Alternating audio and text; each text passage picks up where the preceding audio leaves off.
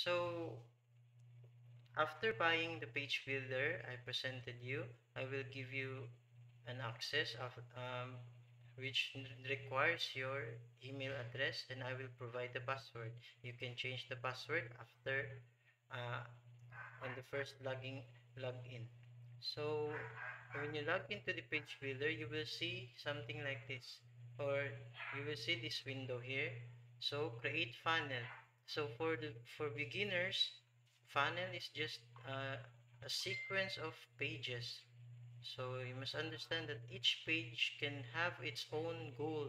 Example, it may just to warm your customer, or you may want to capture his contact information such as email address and name and etc. And maybe later on, maybe the last part of the funnel is to really convert him or her into a customer. So a successful sale is the final goal. So so from that so that is the basic description of a funnel. So in general, it is a sequence of pages. So when you click this create funnel, so you'll be seeing different options here, but this this is not really that relevant because it will just provide you templates for pages. So you can pick any option actually, because this is not relevant and when you are still trying to understand the software. So let's for this in this case we'll just select sales funnel. I will click next. Then I will name this funnel. Maybe I want to name this funnel with the name of the business that I want. So maybe if I'm promoting a flower shop business, maybe my J Store, um, J Store goodies, about about cookies. So I will create a subdomain. So this page builder, you can have your own subdomain, but the main domain is zcart.com. So this all the subdomains under zcart.com will be hosted by the tool itself, or by the provider, which is the Mintware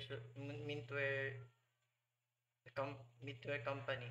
So this is the part where you can create your own um, create your own name, maybe a name that is relevant to your actual business name. So we will try maybe JStore, JS. So let's say JS goodies. Let's see. So when this portion the next button when this next button here um, changes to clear blue, it means this subdomain is available. So when it is available, we can proceed. If it is not, you have to change it. You have to modify it a little bit, so that you can find something that is available. So if you can remember, we selected sales funnel. Sales funnel has given us this format, templates for pages. So these are just blank templates. So we can just delete this to make things simpler.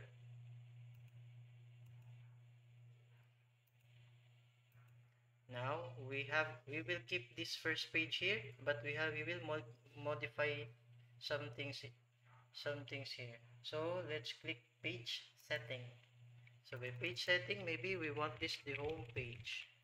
We will name this particular page as home page, and then we'll maybe let's name it with the slug. Let's name this part of the slug home page, so that this this random code here will be replaced by our slug home page. Then it becomes more readable and easy to be remembered. So if you click this one, it will not it will still show up an error because we have not yet created a content for this page. So no coding has yet been provided to this page.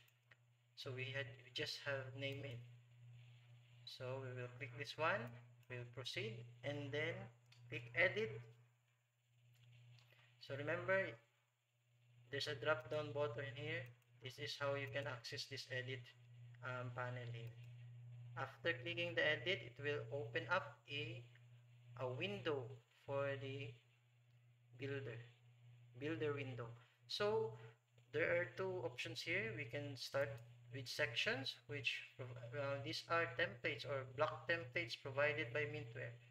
So if you can see, there are different groups here. If you click footers, then you can select different different we have some blocks here you can select.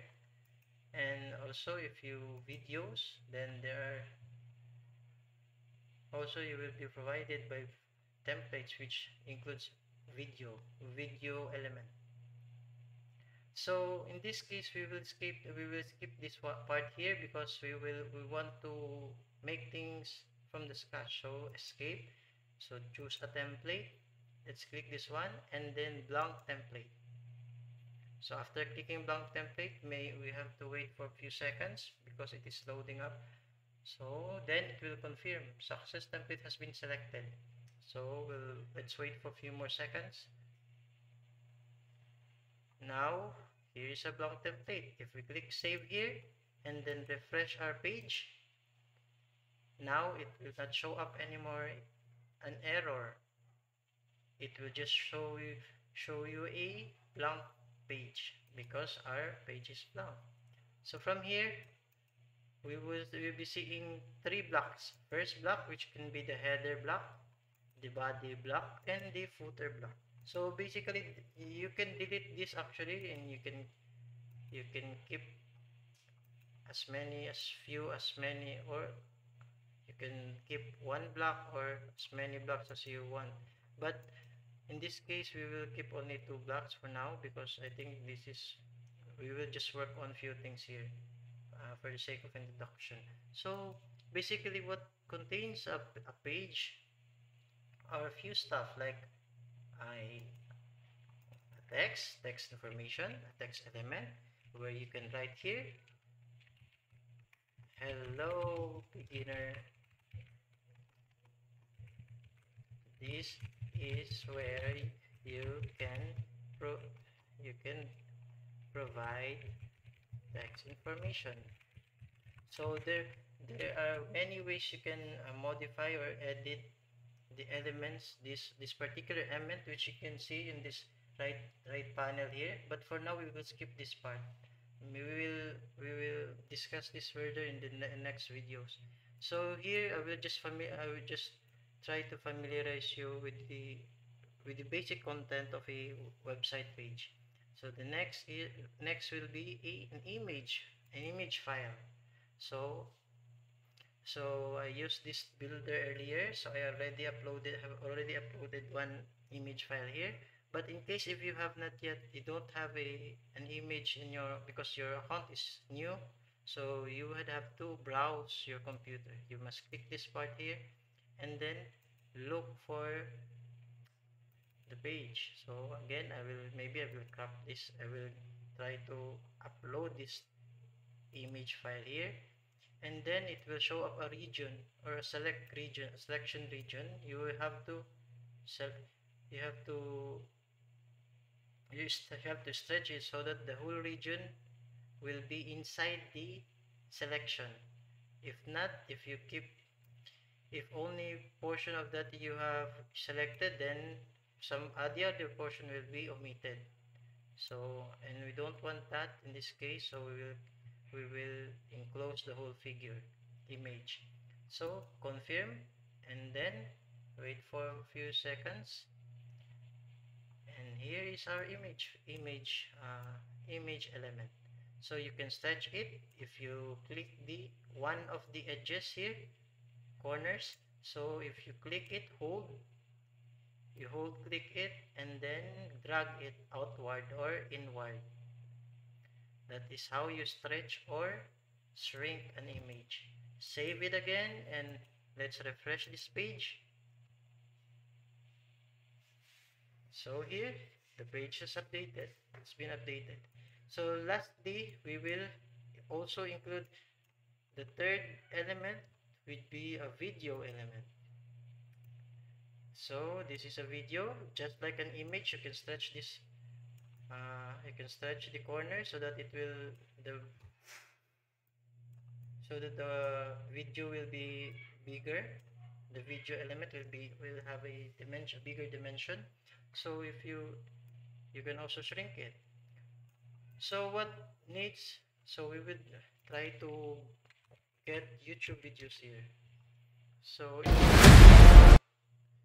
maybe we want this video here from Open. If you're an education provider, so we will copy this URL here above and then go back to our builder, then click the video element, click settings, then Control A to select all, then Control V to replace. After replacing that, we will update the update setting, and then here is our video. Save it, and then if we load it again, here is our video. It can be played here. So in this introduction, I am just showing you the very basic of a page of a website page. It is just it's a page you can include, you can place a text information, an image element, or a text element, an image element, and a video element. So these are just the three of the basic elements of a website page or a landing page. So in the next video, we will discuss of how to improve this, or to learn more features of this software. Thank you, and see you in the next video.